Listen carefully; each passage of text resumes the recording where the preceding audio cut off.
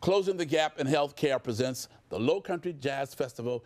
And here standing with me, Dr. Thaddeus J. Bell. Welcome. Thank you very much. To Bounce Around Charleston. Glad to be here again.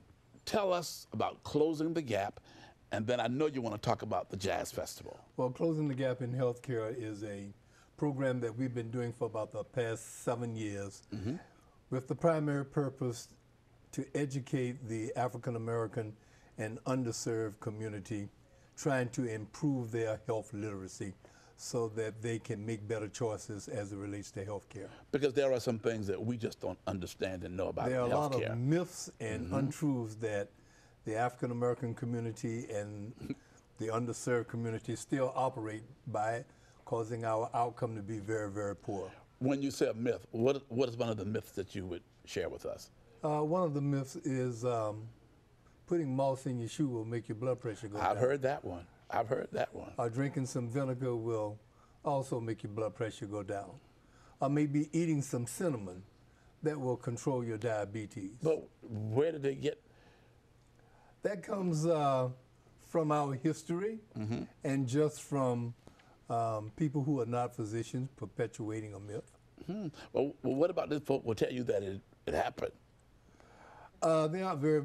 There aren't very many of those people who are still around to perpetuate that myth. Okay. Okay. Okay. So now there's a big jazz festival coming up.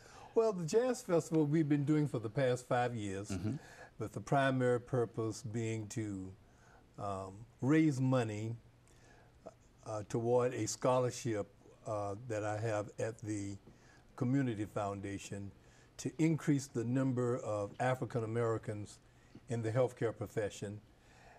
And so if we can do that, we can have more African Americans treating African Americans and other underserved populations to help get rid of some of these myths. That's not the only way to do it, but that's one way we want to do it. Okay, so then you have some headliners for this jazz I have festival? some headliners. I have a list here, and I'll go through them very, very, very quickly.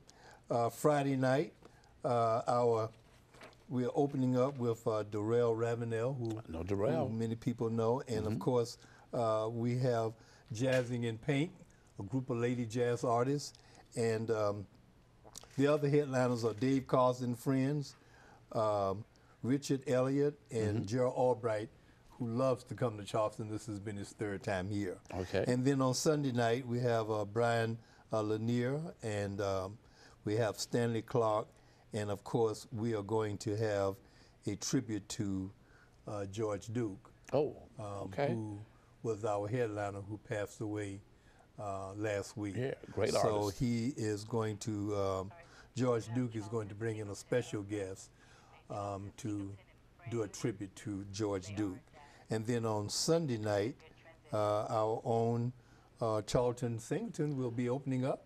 Right, and that's a great jazz group. That's a great jazz group. And he's coming up next. That's right. Oh, is that right? Oh, okay. yeah. Everett Harp, Jeff Lober, and Chuck Loeb. And then, of course, Randy Crawford and my favorite, Joe Sample. I thought you were going to say Randy Miller.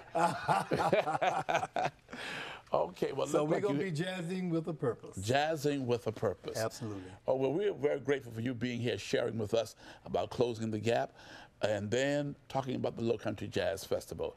And now Charleston Singleton is up next on Bounce Around Charleston.